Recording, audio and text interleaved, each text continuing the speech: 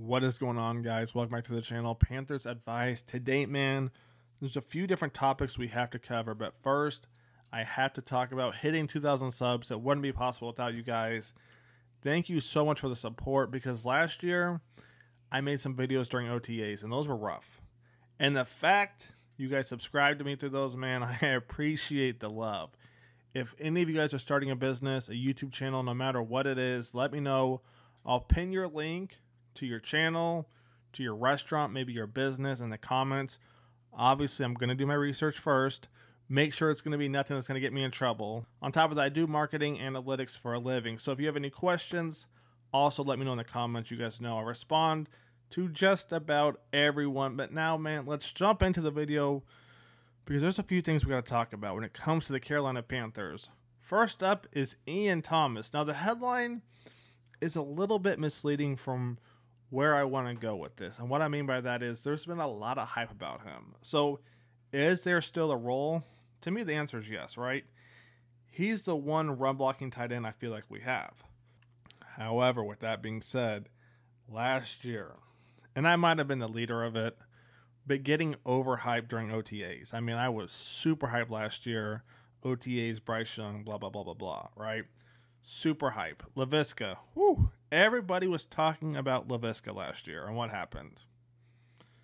MIA, right? MIA. We saw those different packages.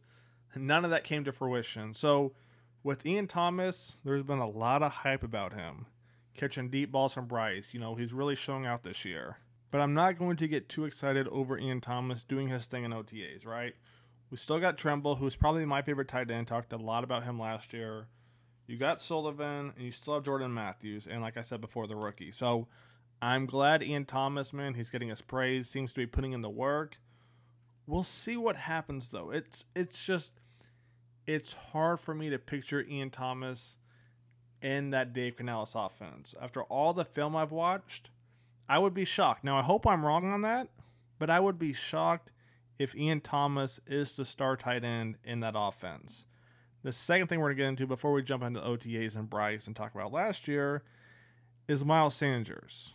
Now, Miles Sanders keeps getting linked to different trades, right? This team might trade for him. This team might trade for him.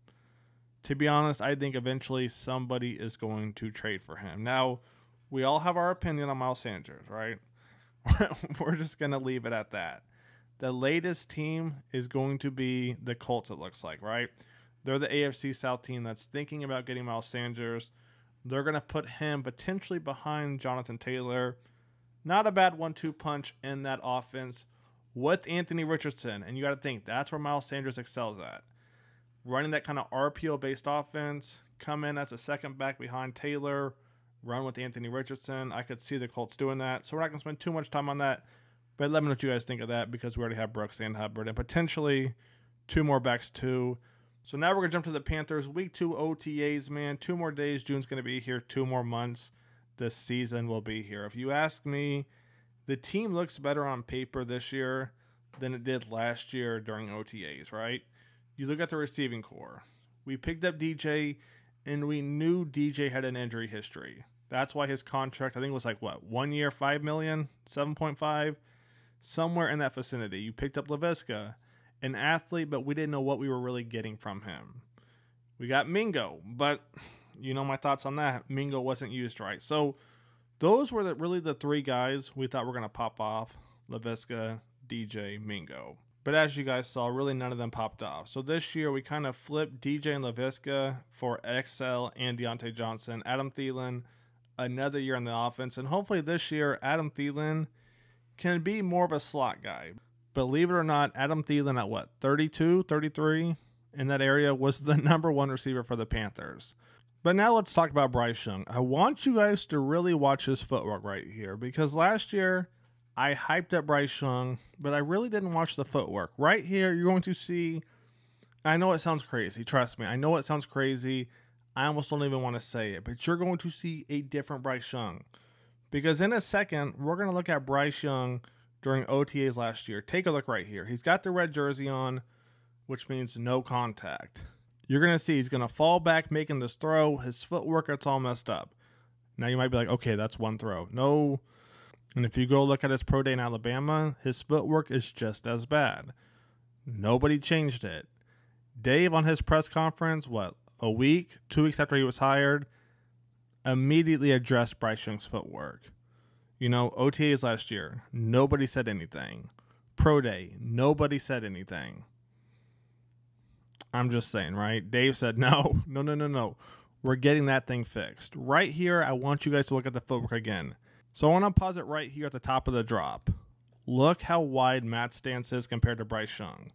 Now, with that being said, Bryce likes to do the thing where he goes 1-2 back, hops, and then bang, steps forward. Well, when you get pressured, those feet are still together. He doesn't get the chance to really bring it forward, right?